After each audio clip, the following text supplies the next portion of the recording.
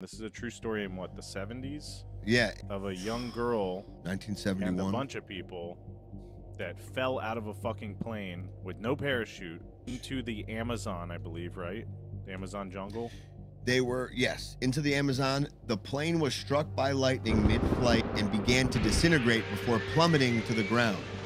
This lady found herself falling, still strapped into her row of seats, 10,000 feet into the Amazon rainforest. So as the plane was disintegrating, things were being ripped apart. She survived the fall, but suffered serious injuries as a broken collarbone, a deep cut on her right arm, an eye injury, and a concussion. Then... Is this helping your trip to Mexico? Yeah. No, it's not. Then she had to spend 11 days in the rainforest, most of which were spent making her way through water, following a creek to a river, dealing with insect bites, an infestation of botfly larvae on her injured arm.